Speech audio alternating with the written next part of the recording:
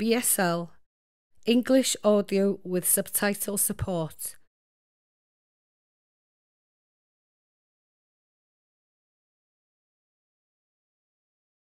Smallest house in Great Britain, Lower Gate Street, Conwy.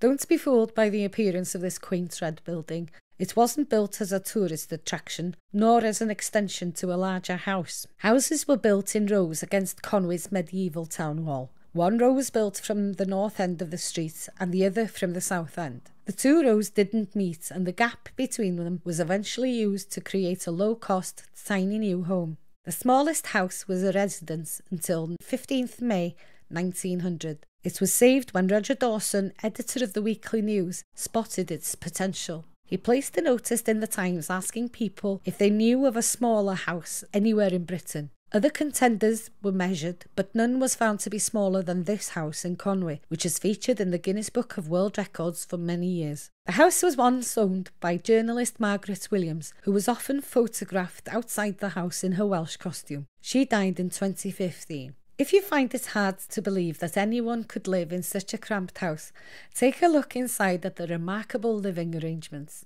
You'll be amazed when you learn who used to live here.